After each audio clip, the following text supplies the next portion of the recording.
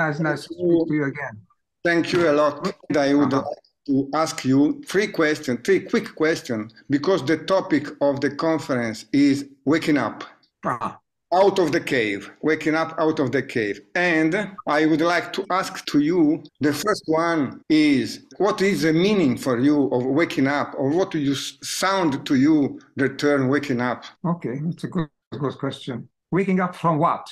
I think waking up from a mistaken idea of what the world is and what we are. A mechanistic, materialistic idea based on the Newtonian system in which there is matter and energy, but there is no such thing as mind or consciousness. Those are just epiphenomena. So that is a wrong paradigm. It's an obsolete paradigm by now. In terms of new sciences and new discoveries, we find now that consciousness is a basic element of the universe, just as important as matter and as energy. Much more important, in fact, than matter, because matter is an epiphenomenon in itself. The truth is information and energy in the world.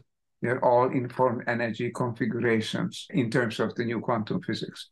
So waking up means pulling out of the illusion of a materialist, mechanistic universe in which only reality is matter and energy and motion. We can talk about why this is so important. I think it's just because, you can say, because our survival depends on our better concept, better understanding of who we are, what the world is, and how we relate to the world. As it is, we are at a dead-end street. We are moving toward more and more unsustainable conditions. So waking up means moving back out of the cave, to say the Plato's paradigm, Plato's metaphor for it. We are no longer looking only at the shadows on the wall of the cave.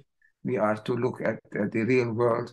We have to turn around and see the origin of the fire that casts the light on us and become more closer to it, become one with it. Perfect. And I wanted to call the conference Waking Up because in my vision, exactly what you are saying about the new paradigm, in my vision, everything is ready to this. And my concern is, but why the human being is not aware of this? It's so simple, this vision of the new paradigm, and the reason why person seems to be dreaming, seems to be not aware of this. In your vision, well, I think, which is the main reason of this? I think we got seduced, so to speak. We got too much greater promise and allure.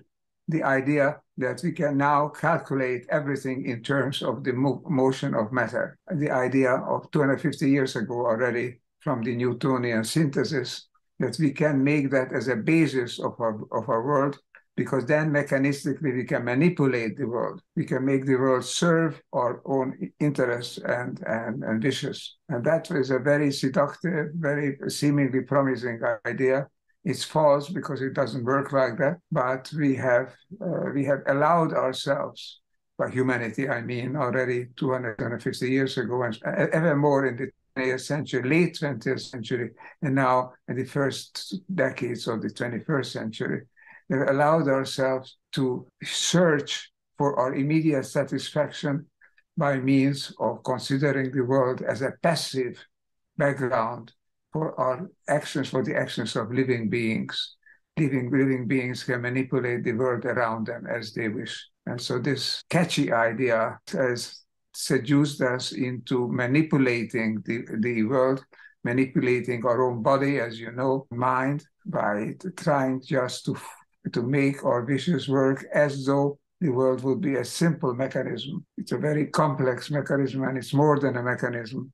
It's a living being. It's not going to be reduced to a machine. But why this happened, I think I'm speculating. I'm just saying that probably because it would be such an immediate satisfaction if we could just make the world work like we make a bicycle work according to our immediate wishes. So we develop the whole world, which is a synthetic world, a mechanistic world, which is a shadow world in Plato's metaphor, because those shadows we can manipulate. And the real world, of course, is much more complex, but waking up means that we are not separate from the real world. The real world is us. We are in the world and we are part of the world, and the world is part of us. This is a very different paradigm from the idea of an external manipulator who can create machines and algorithms just to make the world obey his or her wishes. May I ask you a personal question?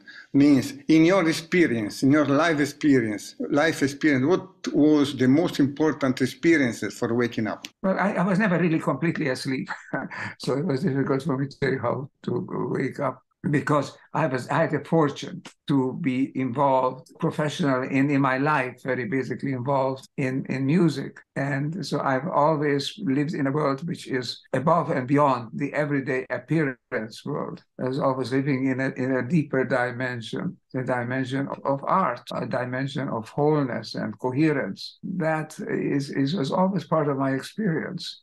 I could never agree, I could never see myself being part of an everyday mechanistic world in which everybody just seeks their own advantage and separates from each other.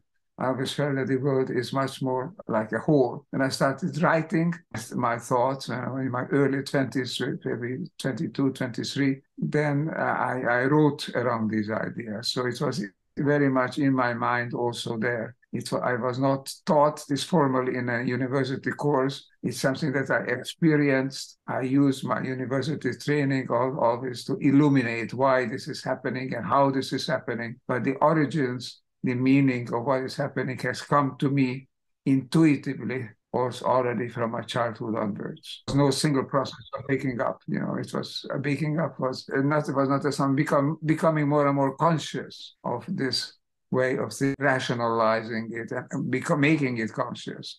And being this a sort of legacy panel for young people, which could be a message for the young people, could be the tools for awakening, a suggestion for awakening for the young generation. Well, enter into yourself, into himself, herself, for each person, becoming more aware of their own intuitive impulses, drives, and visions, and recognizing that the world is more than just what appears to our eyes and ears and our sensory organs, that there is a deeper dimension in the world, allowing the sense of wholeness and oneness and love. These are the new keywords, allowing our sense for these things to take hold of our mind and take hold of our imagination, coming back to ourselves.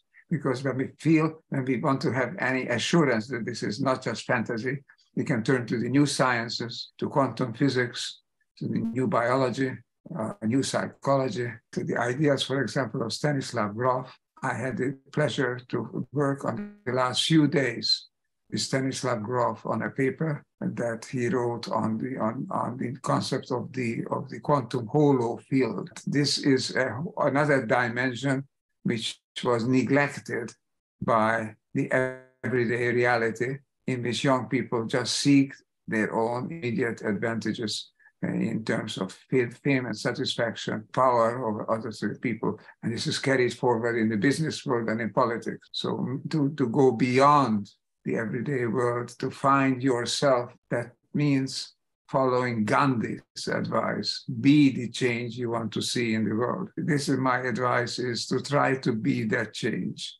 Try to find the authority for being what you can be and you should become, not from the outside, not by banks and manufacturing companies and political parties and so on, but finding it in your own living experience. Experience, if you allow experience to inform you, you'll find this deeper dimension. It's there in nature. If you experience nature, it's there in all forms of art, in music, in poetry, in everything. The deep dimension is always present. You can experience it, and then you can turn to the new sciences if you want validation, recognition that this is a real affair. This is the best idea that we can have of the true nature of the world. So my suggestion is go back to yourself, which means going back to your connection with the world around you. We are part of the world, and that connection, to recognize that connection, is to come back come back to what we were, what traditional people are still today, what indigenous people are, a sense of oneness, of a living nature around us. That is what has been missing, what we have disregarded and ignored in our concept of a mechanistic, simple kind of a material universe. Was perfect. Thanks a lot. Okay, you can use this in San Vincenzo in October. Yes, I will. Thank you very much. Thank you. All the best.